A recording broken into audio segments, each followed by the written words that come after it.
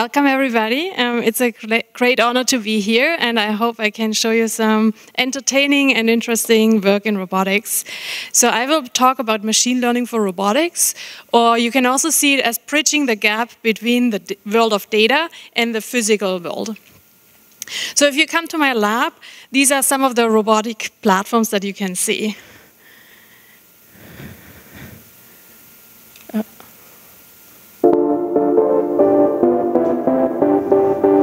So we have flying vehicles indoors.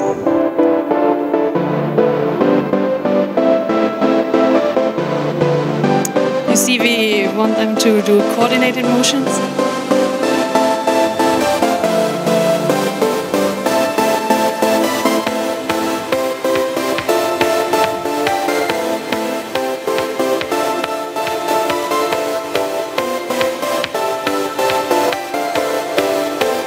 We also use machine learning to improve the performance of these systems over time.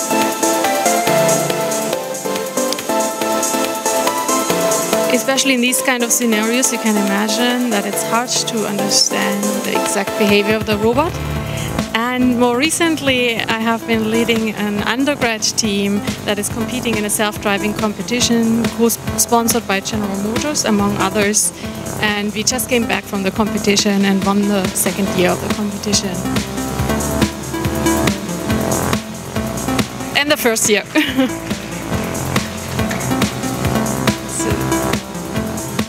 And we also fly outdoors, larger vehicles. Here we test if we can fly without GPS just based on vision.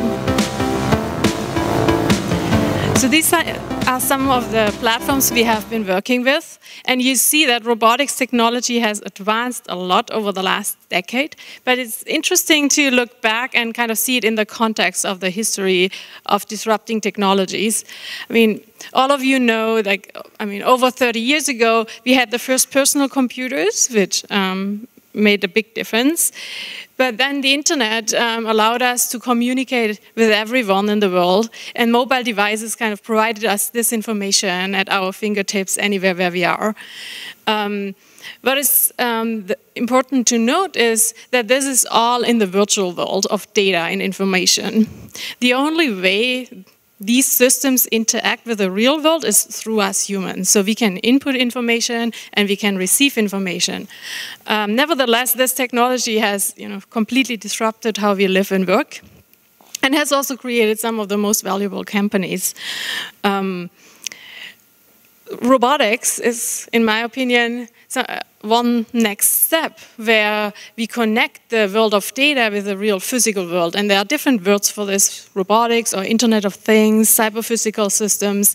But really the idea is that we not only interact, we humans interact with the information, but there are actual robots or physical systems that use information and interact with the real world.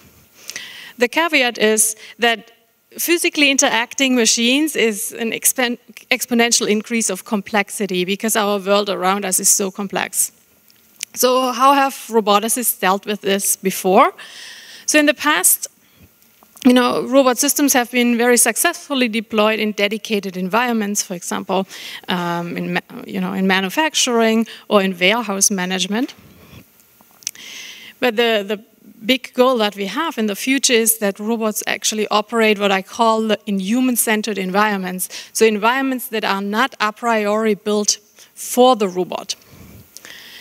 And examples are self-driving cars or flying vehicles of any sort, delivery drones or personal aerial vehicles, as well as robots, for example, that help people to operate. And the challenge that we really have from a technical perspective is that in the past, for these very dedicated environments, as you see on the left, we could hand engineer the full hierarchy of the software system.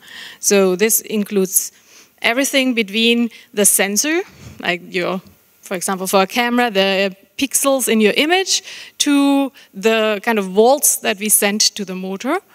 And so we roboticists have developed this nice modular architecture that has a perception component interpreting the images and the sensors that the robot has, and then based on that making decisions and eventually commanding the robot to do a certain task or motion. This was all manually programmed and based usually on a priori information or a priori testing of the robot. The big challenge here is that this means that the performance of a robot is limited by our understanding of the system and in its environment. And you can imagine, for the examples on the right, it's really hard to a priori know everything a robot could encounter. For self-driving car, for example, all the different weather conditions it could encounter. For robots that directly interact with the humans, all the different ways the human may interact with the robot. So that kind of is also amplified here, where this is a more recent 2016 video of Boston Dynamics. And this robot seems to do the task we'd like robots to do, kind of cleaning up our kitchen, for example. But the caveat here is this is all teleoperated. So the robot is physically able to do some of these tasks, but there's still a human necessary to teleoperate this robot, because it's very hard to write all the software to recognize the different objects in the kitchen and then grasp them correctly and so on. Have a plan of how to deal with the mess. So we believe that in order to achieve better performance, enhance the capabilities of robots, and also increase their safety, we need learned representations.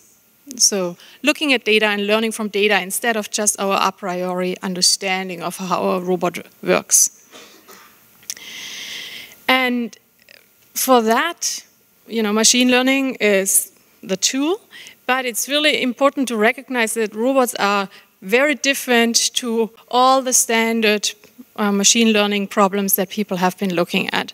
And I just pictured one here. In this example you have an input image and you want to automatically identify what you see in that image. If it's a person, or an airplane, or a TV monitor in this case. And so modern techniques like deep neural networks have been really good at image classification, telling you what you see in an image. Modern techniques have also been good at various other things like speech to text or language translation. But what all these problems have in common is that we have an input, here it is the image, and then we have a desired output. In this case it is there a person, yes or no, in this image. And we have lots of training data that kind of shows us correct examples of images and the correct answer that we want to see. For robot systems, there is an interesting aspect that is not captured in the standard machine learning. We have feedback. So when the robot senses the environment, makes sense of the environment, and then acts, it can make an actual difference to the world, it can move, and then it senses again. But any decision the robot makes affects what it senses the next time around. And so this feedback loop is really interesting because the data that we get is quite different to standard machine learning, where we have this kind of feed-forward pipeline. And the learning techniques that you may use are very different. So all the actions influence the perception in the next step, and it's very difficult to have a complete data set of all possible actions and everything that the robot could sense as a result of it. And so this is one of the main differences. So on the one hand, we have physical interaction feedback loops and these moving systems in the real world instead of the feed-forward data pipelines. There are other important differences between robot learning and general machine learning. One of it being we have strict safety requirements. You don't want a self-driving car get off the road just because it thinks it can further collect data and improve its performance.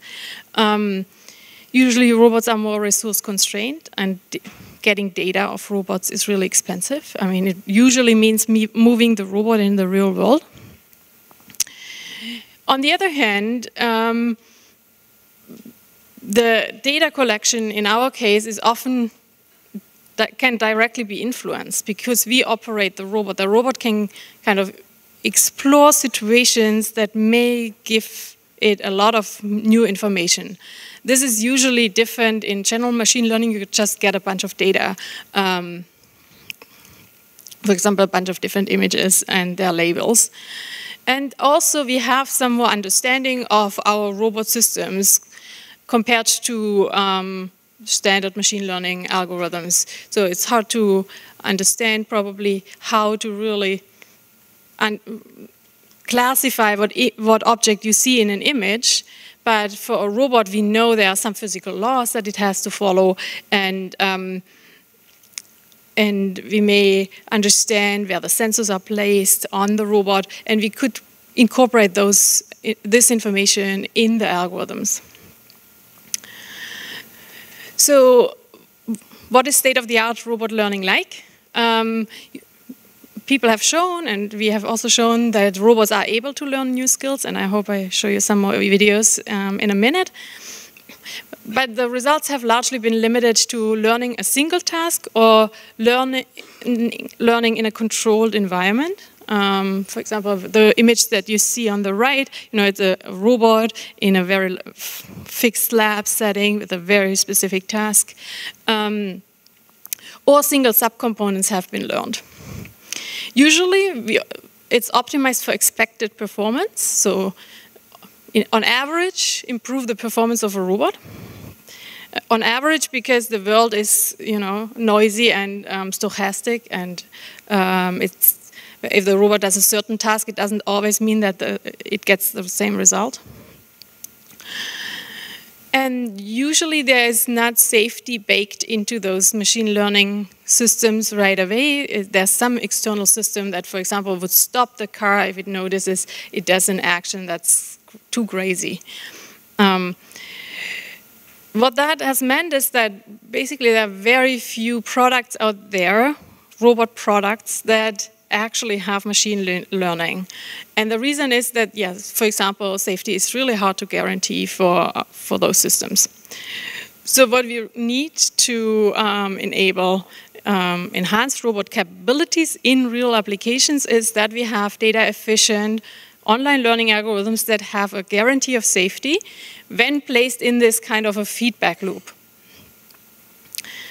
And so in my team, we have been looking at this question and hoping to develop solutions that enable us to design intelligent robots that can deal with complex environments and human-centered environments.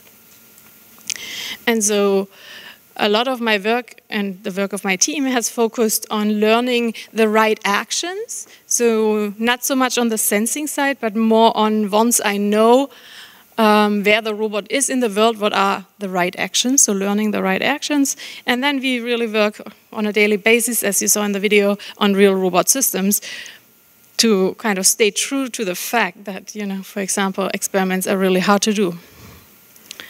And the goal ultimately is to transfer this technology. So I kind of want to show you just a lot of videos in terms of what can we do right now with robots, what do we do in my lab. And the trajectory kind of shows at the bottom left what is easy for us. So whenever we have mathematical models that describe what's really happening with the robot in the real world, then we can use these models to design our algorithms, and that's the easier end of the part. And then we kind of can learn single tasks through repetitions, try to learn a more generic robot model that helps us to improve multiple of those tasks. And so, two of the things that we have been looking at recently is how can we guarantee safety while the robot learns in the real world, and how can robots share information. And so I just want to give you some examples to kind of get you thinking. A big focus in all of this is that we combine what we know beforehand with the data that the robot collects. And so let's look first at the one end of the spectrum. How does that model-based design usually look like? So here's an example. We fly these vehicles, we coordinate their motion, they go from one configuration to another configuration, and in this simple example, we basically can assume we know everything. We know how these robots move in the environment, we know where they are quite accurately, and so we have models that describe the motion perfectly. And so if these 25 drones have to go from one configuration to another and they have to coordinate their motion to not collide, you can use standard algorithms. Still, this is state-of-the-art research. This was a paper presented like 3 weeks ago at one of the top robotics conferences, because computation still matters in robotics a lot. Like, the faster you can compute, the better your robot performance. And in this particular case, we decrease the computation time by 80%, which allows us to scale to hundreds of drones and do this task faster and better. So that's the one end of the spectrum, and there's still a lot to do there. But let's look at some examples where learning is really necessary to enable a robot to do a task. And one of them is flying in the open space at higher speeds.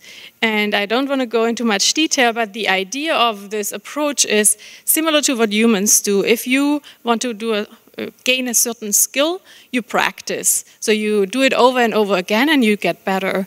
And we do the same thing. And so what this looks like is we do it over and over again. We look how well we do it. And that's this delta y. And then we change certain parameters.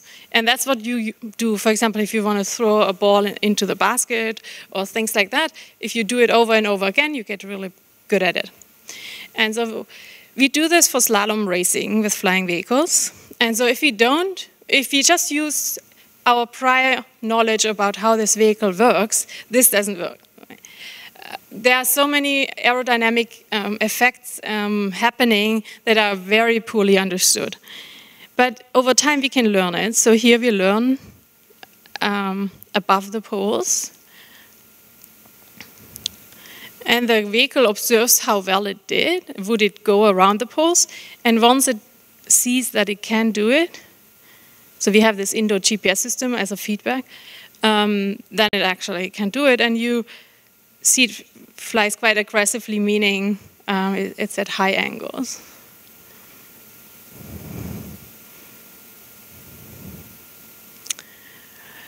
So with just a few iterations, it could actually learn this task. Now the question is, for every slalom configuration, every pole configuration, we had to relearn, which is okay for some applications because it's just 4 or 5 training runs. But can we learn something that is applicable to many different tasks? And so we designed, in this case, a deep neural network that sits in the overall architecture, and we can use our mathematics to figure out what the inputs of this deep neural network should be. But the idea is we learn this block once, and it works for any trajectory that this flying vehicle can do. And so we tested this by getting people into the lab and drawing things on a tablet, and then the flying vehicle should fly what the person has drawn. And so if you come to our lab, you can try this out. You can draw on the tablet. If you use our standard model-based approach without data, we don't perfectly follow, and it's quite hard to do that. And then with the learning-enabled approach, we do much better. Usually, in the kind of error metric, we look at about 40 to 50% better. And so we did a lot of testing and evaluations with people coming to the lab. And we continue to study this question to even get better results. but people can draw different things, and the learning block that was learned once generally does, by 50% better.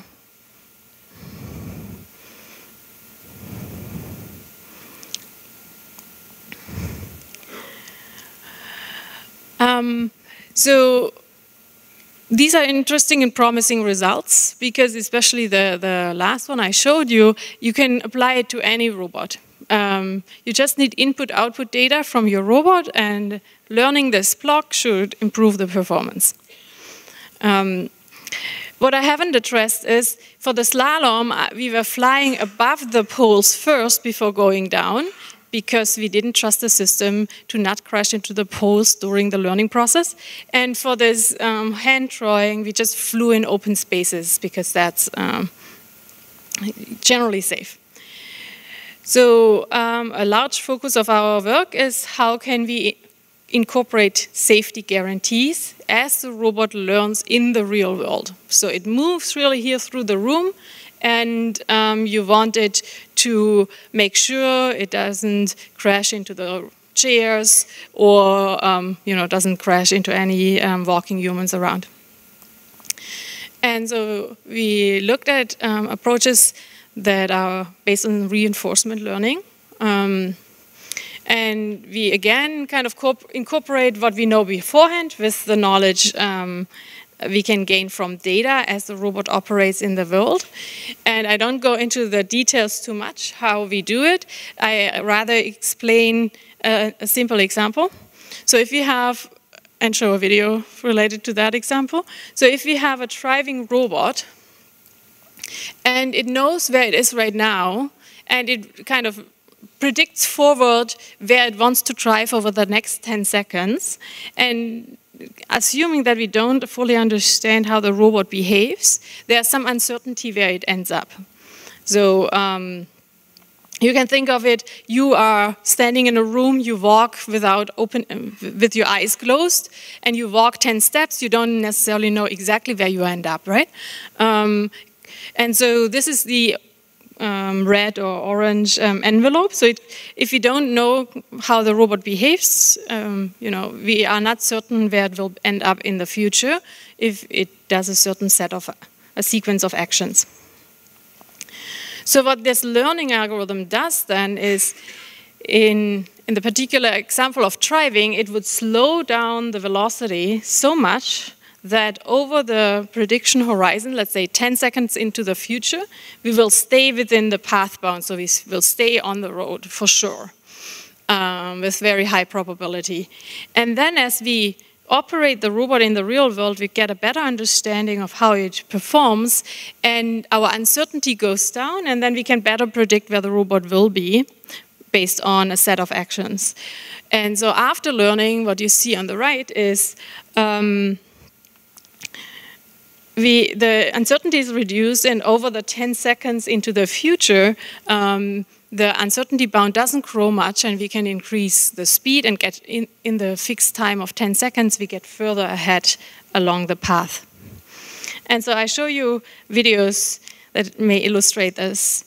So here, this is the first run, and it's kind of this setup course, and you see the uncertainty is high, but we guarantee that over the prediction horizon we stay within the path bounds, and we can do the task but quite slowly. Now this is after 3 times, you see the uncertainty is lower, we can try this faster while still not hitting any of these orange pylons. And so this was a setup experiment, but we tested these algorithms on 4 different platforms, including a planetary rover of the Canadian Space Agency, and long-term experiments in off-road terrain around our building. And so here you see on the left an off-road road, the first trial, and then on the right when it has done it for the third time. And you see the speed is generally significantly faster. The uncertainty is lower because we gathered data. And we drove the robot, because of that, faster than we would have ever driven it before. And so for this particular segment, you know, the right robot has finished already because it can drive much faster. And so there are other ways to incorporate safety into learning. And one example I want to show you is very often we want to optimize the performance of a robot for a particular task. And a human actually tunes some of these design parameters manually. So you do the experiment, you see how well it works, and you manually tune a certain parameters. The example I want to show you is we automatically do that, and we do it such that the robot is safe. And I wouldn't say that even an expert person tuning those parameters in a standard way would necessarily always guarantee that the robot is safe. Usually, sometimes crashes can happen. And so here you see we want the robot to kind of go from A to B, very simple task as an example. And so we look at the performance of a particular set of parameters, and then over time we choose the best next set of parameters to learn more about the performance and optimize the performance. And so this approach guarantees you that we only test parameters that are safe and eventually find the safe global maximum.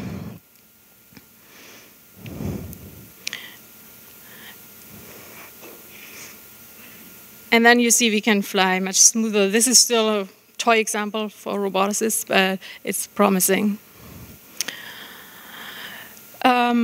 So the very last thing, I just want to hint towards it. Yes, we can also use knowledge from one robot to improve the performance of another robot. So here, the important line to look at is the green line, because that's our proposed approach. And so over time, this particular robot on the left learns a certain task and gets better. Think of the slalom task, for example. So over multiple iterations, the tracking arrow goes down. And then we use the learned knowledge on a different robot, slightly different robot, but different mass properties and inertia values. And so in our approach, where we have this underlying very fast adaptation, the new robot doesn't have to relearn. So the green line stays low, where with standard approaches, basically the new robot has to relearn again. So there is hope that different robots, at least slightly different robots, can reuse data from each other and share data. So all of this I mentioned should go to eventually build robots that are better, able to do real tasks and work on real applications. And so here are some of the partners and applications we work on. So they range from transportation, especially aerial transportation with partners like Drone Delivery Canada, to construction and manufacturing. So we work with MDA on mobile robot arms. We work with mining companies, and we work on monitoring with Ontario Power Generation. So there are different ways, different areas, and robotics will ultimately, as computing has, disrupt any of these industries. On the right, you see some of the partners that are working with us on the self-driving challenge. For you, kind of as an interesting way of thinking about robotics, robots are hard whenever the environment is dynamic, meaning people and other agents being around. And robotics is hard if the tasks that we ask the robot to do are hard. And so you can kind of chart different robotics applications in this kind of coordinate frame. And if you do that, for example, if you look at the top, household assistant is still a little bit easy, is up here. It's quite challenging, but the universal household robot is probably one of the most challenging things to build. But then other things like transportation logistics, when the environment is very predictable and the actions we want the robot to do are simple, these are the things that can be automated the fastest. And so you can kind of map the different applications on that kind of chart and think about it.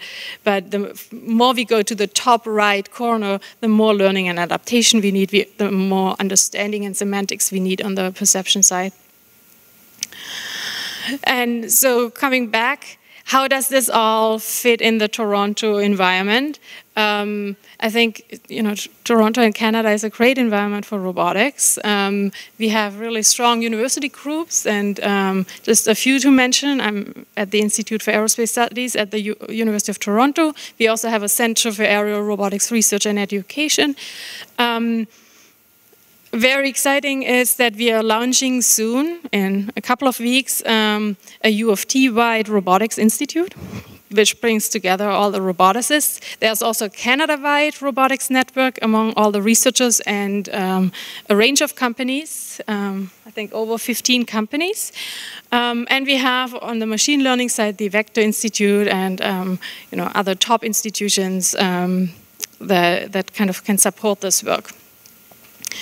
And we also have, a range of robotics companies already in the area, and so I think it's really exciting to kind of take machine learning to the next level and connect it with physical systems in the real world.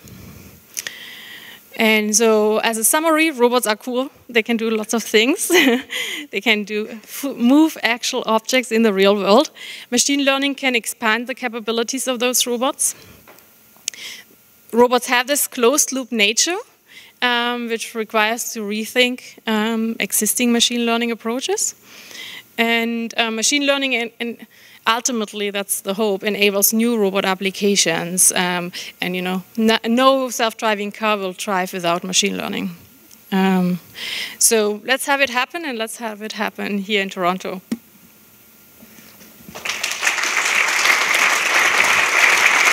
Thank you, Angela. Robots are cool, unless you watch Westworld. Anyone watch Westworld? All right, any questions? So let's say you're at a cocktail party and an eccentric billionaire gets a little too drunk on wine and accuses you of enabling the robot uprising. As somebody who works in this cutting edge technology, I'm sure you get a lot of these kind of edge case questions about that. What kind of futures do you see, both positive and negatively, for the impact of your work? And how can we make sure that we, as technologists, empower us to go towards the positive futures? Okay, I tried to reframe because I'm not sure if I fully understood you acoustically. So you are asking what are the good and the bad things that can happen with robotic technology and how we make sure that the good things happen? Is that what you asked? Yeah? Yes. So, I think every technology can be used and misused. There's no exception. And so for me personally, I work on the projects that I personally believe in and I think are, leading to the good results. Ultimately, on the global scale, you need a regulation to make that happen. I think a good example is if I point to self-driving. Self-driving cars will be very expensive. So there are two ways to think about this. And one way is only the very, very rich will have a self-driving car. And the other way that I think now most companies converge to is a ride-sharing model, which would eventually enable to provide transportation to people who may never have that ability to own a car, and now they can actually go from A to B because they can pay for that single ride, and because it's a self-driving car, it may be affordable eventually. So I think, so it's not an easy question, but ultimately it's on the one hand the developers and the people who actually do the work, that they decide to work on the projects that they feel are, good projects. And then I think we need regulation for some of this. Any other questions? Oh, you're really making it a good jog for me.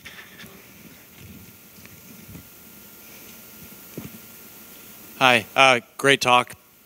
I have a question about safety, and I'm wondering your opinion on the expectations we place on robots when it comes to safety, because as we know, people crash cars and drop and break things all the time, which, I'm not saying it's acceptable, but we place this unacceptable expectation when it comes to safety in the real world when it comes to crashing cars and just failing in general. So do you think it's the right approach to have such a restrictive expectation when it comes to safety? I think we should try our best to design safe systems in any case. I don't want to be the developer that, yes, the technology may be a bit safer than the average human driver, let's say, right? Proving that is very hard, but even if you can prove it, and we know this is just a little bit better than a human, and then you have fatalities. So that I think we should still try our best. What is interesting to think about is how to validate this. I think there we will see a shift, because I guess the big example is always the aerospace industry, where and the way they kind of validate their systems and prove safety.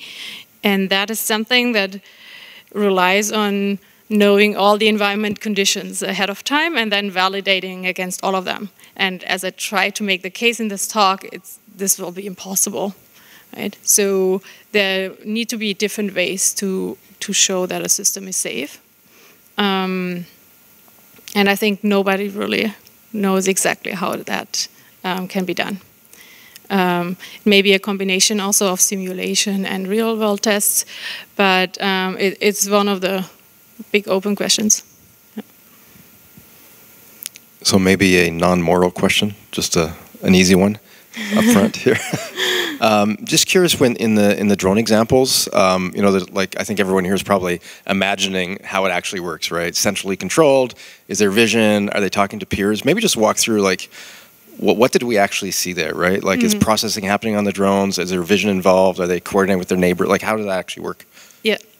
So the indoor flight examples that you saw, there is an overhead camera system, a motion capture system that knows exactly where all the drones are in the space. And it's communicated to a central computer, and then we can use it in a centralized way, or we can use it in a decentralized way. But the location information of all drones is available in a central place. And so for the coordinated flight, we use that. So there's a central computer coordinating the flight of all these vehicles. There's still, locally, the drone makes sure it executes what it's commanded to do, but there's a central planner for everything. Yeah, I think that for all flight experiments that I showed in this talk, that was the setup. Outdoors, the equivalent is GPS. There are other alternatives like ultra-wideband localization that we look into, or another solution is eventually vision. So you can envision to have something similar to what self-driving cars do, also for aerial vehicles outdoors, to improve the localization. Question right here. I totally believe in autonomous vehicle. I'm sure in my lifetime I will be definitely, a lot of people will be using one. The fact that right now I am worried about stepping into the street without worry about cars hitting me because there's a human driver behind the scene and they are unpredictable. The fact that autonomous vehicle will be a lot more predictable, how do we prevent human bullying robots? Say, I'm just going to walk across the street, I know you're going to stop for me. Right? I think this is an interesting thing that we should look into. What's your thought on that? Okay, let me try to So you are saying there are some implicit assumptions or a communication between humans that is hard to replicate? Or maybe I didn't understand the question. Oh, sorry. Sorry. So the reason I don't step out to the street right now, because I know that the driver behind the scene is unpredictable. But if most vehicles, a lot of vehicles are autonomous, they are predictable. As a human, can I bully the vehicle by stepping on the street, forcing the car to stop for me, even though I'm not at a crosswalk? Yes. Yeah, there are many things you can do to fool these systems. Yeah, they make implicit assumptions about the world, right? Otherwise, they couldn't work. So they also make assumptions about how roads look like, how the road markings are, and so on. And if you change that in an unconventional way, this may confuse the system. Yeah. Hi, Angela. Kind of following up on JML's question on the tech side, I was wondering, a lot of the kind of coordinated flight examples showed like 4 drones, or it looked like 20 or so. Can you talk a little bit about what the scale limits are today? Like, could we ever see thousands of drones? And also, what are the bottlenecks that are kind of forcing those scaling limits to happen? Yeah. So, I mean, some of the bottlenecks for us to do it, if we do it indoors, is space. And outdoors, it's harder to get the flight certification to actually fly in Canada. We can fly a single vehicle anywhere in Ontario, but not multiple vehicles right now. So one of the biggest bottlenecks, so what you see, if someone has followed this, they're basically a swarm of vehicles right now. The main application in industry is using it for entertainment, for light displays, and there are some examples where companies flew up to 1,000. They usually assign each vehicle a GPS path and assume the vehicle does a good job in following this. And yeah, in this 1,000 vehicle example, a couple of these vehicles fell out of the sky. So reliability of the hardware is important, but also I think it's not solved if one vehicle misperforms, that all the other vehicles adapt is hard to do. Like from an algorithmic point, if the number is higher, but also from a communication point, like there are communication bottlenecks and computation, because time matters a lot in robotics. Like these flying vehicles are really fast, and we want to detect a misbehaving vehicle and react in milliseconds. So there's definitely performance. Fascinating topic. You're not the only shop that works on autonomous vehicles or robotics. There's many tens, maybe hundreds. What's the state of collaboration to come up with a mode to interact with others that are building autonomous systems? Is there any move towards standardization and interoperability or anything like that? Are you talking about so let's interoperability, that code can be reused and shared by different groups? Or are you talking about robots interacting with each other? Well, both, pretty much both. Like, your robots collaborating with other robots, your car understanding the other autonomous car. Yeah, so generally very little in reality. It's sad. But there's a good, open source community and toolboxes that are shared widely, and that works, reasonably well. But the interaction is a really tough task. Like in this coordinate frame that I showed you, the more complex the task, and interaction adds complexity. So it's somewhere all the way up. And the more you know about your interacting partner, the better you can do it. If it communicates everything to you in a way that you understand, then the task gets much easier. If that's not the case, then it's much harder. And interaction with humans, there's no direct way of communication between a human and a machine, and there are researchers, for example, in Berkeley, that try to estimate the intent of a human based on what a robot sees. That can be used for pedestrians, for self-driving cars, but also if there's a robot-human collaboration for manufacturing, they try to kind of infer the intent of a person and then act accordingly with a robot. But it's a very active research field, yeah, and very interesting, I think.